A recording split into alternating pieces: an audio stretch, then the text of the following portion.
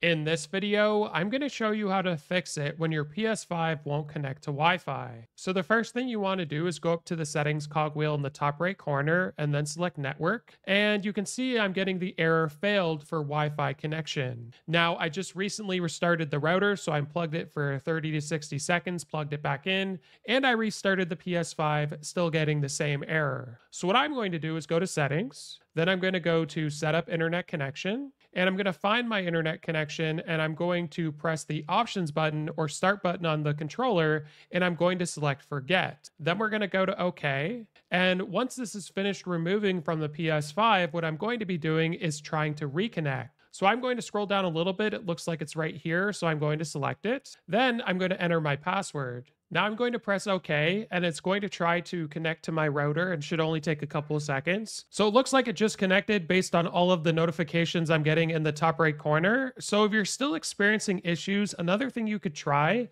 is press the start button on your controller and adjusting the Wi-Fi frequency bands. Now, since my PS5 is close to my router, I leave it on 5 gigahertz. If your PS5 is far away from your router, try 2.4 gigahertz and we can back out from here. Now, if you've tried everything that I've already mentioned and your PS5 still isn't connecting to your router, I recommend you try a wired connection because if a wired connection doesn't work, at this point, it's probably an ISP issue and you'd have to contact them. If this video is helpful, like and subscribe, and we'll see you in the next one.